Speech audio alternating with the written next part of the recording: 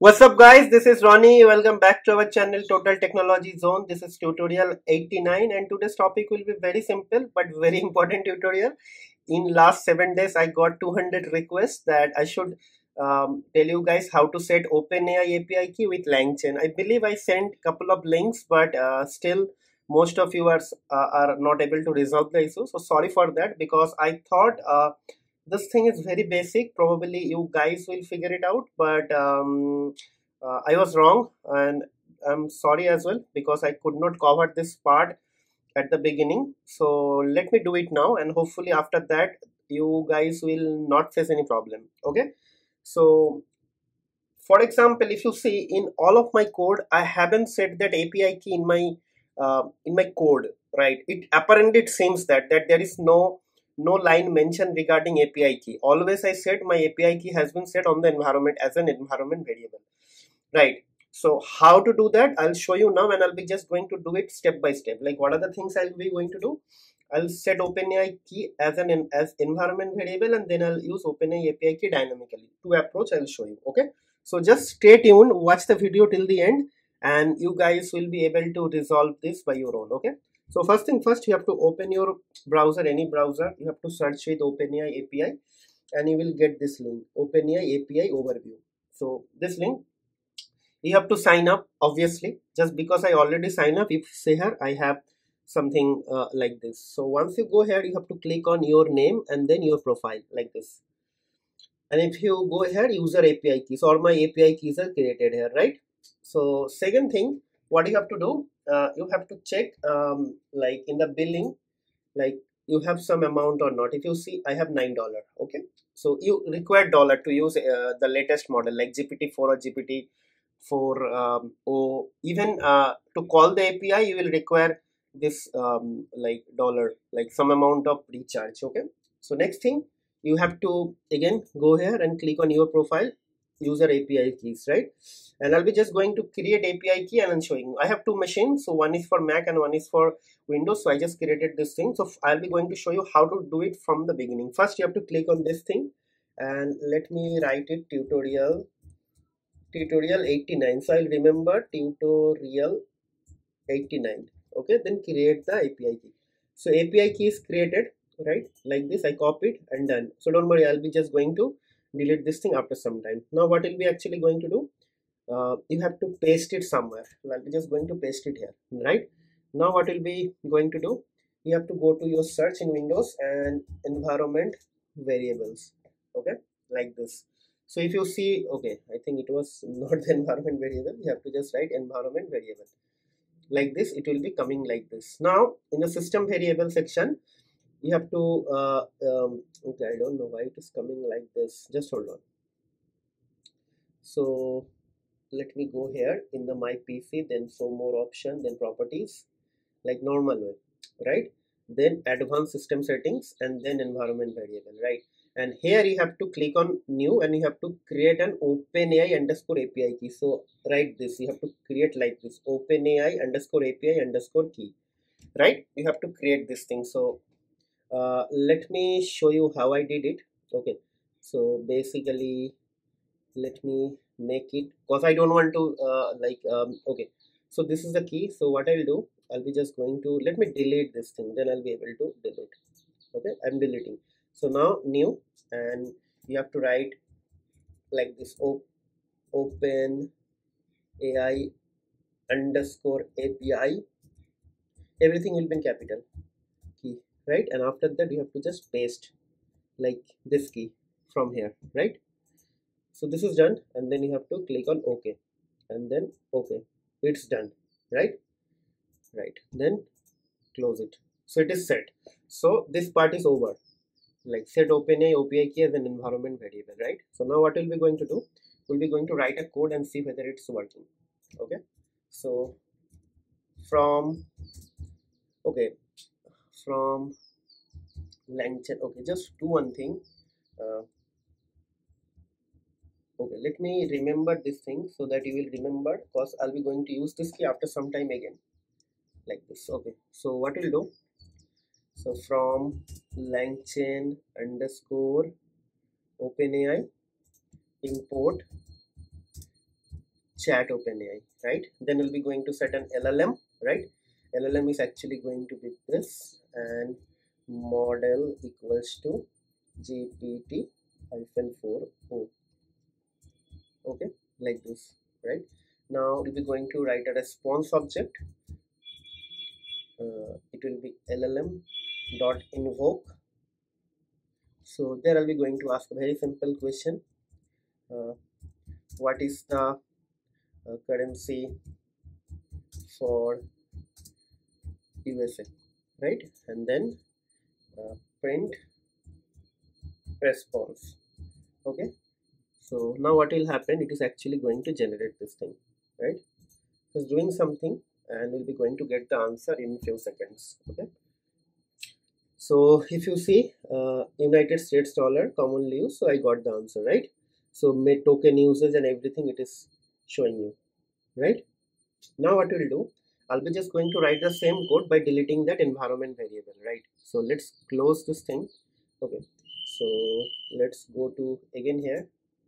Okay, properties, advanced settings, environment variable, and let's search for OpenAI API key and delete. Okay, okay, all done. Now what we'll be going to do, we'll be going to run the same code after deleting this thing. Okay, let's see what is coming now. Yeah, so if you see OpenAI API key is missing, so most of you guys are actually getting this error. So now you understand like how to set the that key as an environment variable. Just now I deleted the environment variable, so it's not working. So there is another approach. Now another approach is actually dynamically, how to set this API key dynamically. So for that you have to do what? You have to actually import another module, import OS, right? And here you have to set this thing dynamically, OS dot environ, like this, and then you have to like open AI underscore API underscore key, and this equals to this value I'm putting it here, right? And now if I run this code, still it will work because I'm setting this value environment label dynamically. Previously I was setting it from the backend. The same thing is actually getting set here, but this key is only going to work in this console, I mean this programming like boundary. If you open another VS Code instance, it will not work. So same goes for PyCharm. If you are using PyCharm, you have to just add this line for your code, okay, and it will work. Okay, now this, okay, you see I'm get this thing, right? Okay, another thing is possible, you have to create a .env file, you have to set this value here and you have to actually get the value from there. So those things are also possible. Okay, but I'm not going to do that. Basically it is going to be the same thing. The most straightforward approach is setting it from the environment variable and setting it from here, right? So if you just change this value, probably it will not work.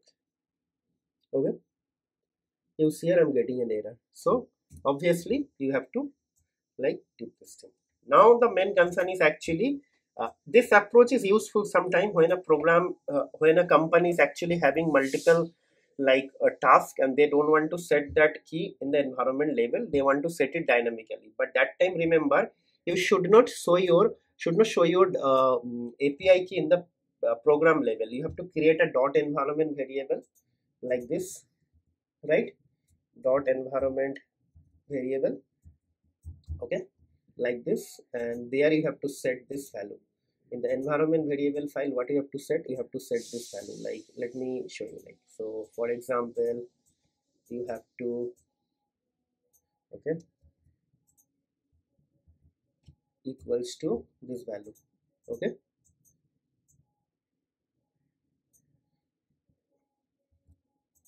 okay, like this. Okay, now what will happen, so how to actually set this value here, right? So there are a couple of things can be done, like this will be coming from the environment variable and I should not commit this code to GitHub, right? So for that I think in Python we have a module called from dot env import load.env, right? And then you have to write load.env like this, right? And here it will be os dot get env, and there probably you have to pass this key. Okay, if the code is not working, it's going to take, you can take help from chat gpt, because these things I don't remember. Okay, okay, so like this, os get env like this. Okay, so now what will happen, now let's see whether it's working or not. Okay,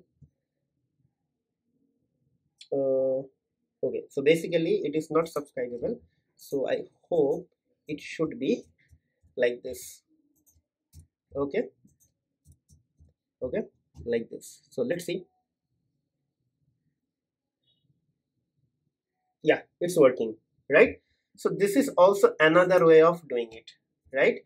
So there are a couple of ways. I actually showed you guys 2-3 types of different ways of doing it, like with the help of like dynamically, with the .env, right? So .env file is mostly used by the companies if their requirement is actually used to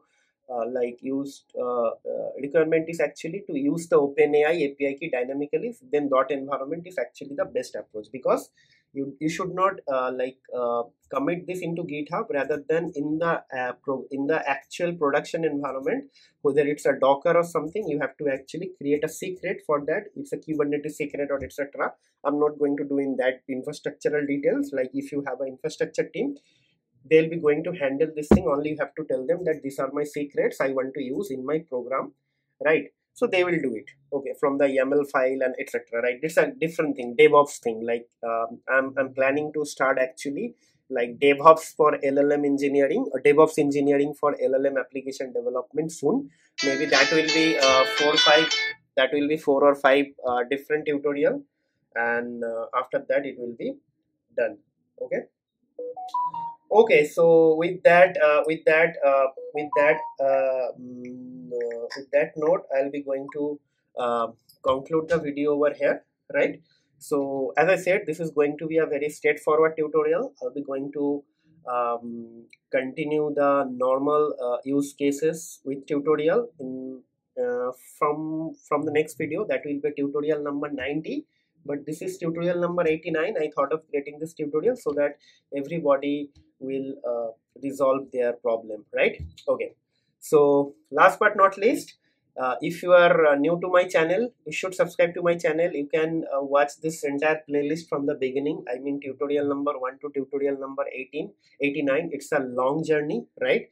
So I encourage all of you to watch this playlist, and please try to subscribe to my channel, hit the like button, share my videos with your family and friend, and try to hit the bell notification icon as well, so you should not miss any future updates. And last but not least, guys, please try to subscribe and share my videos, put some comment as well, because I need your engagement and I need active engagement. Without you guys active engagement, I won't be able to grow. I need your support, and I'm putting a lot of hard work and effort here. Please help me to grow. I would like to reach large number of audience, and I need your active presence in my channel and in my community. So I'm looking forward that please help me to grow. Okay, so that's it, guys. That's it for today. We'll see you in the next video. Till then, take care, goodbye, and have a nice day and happy learning.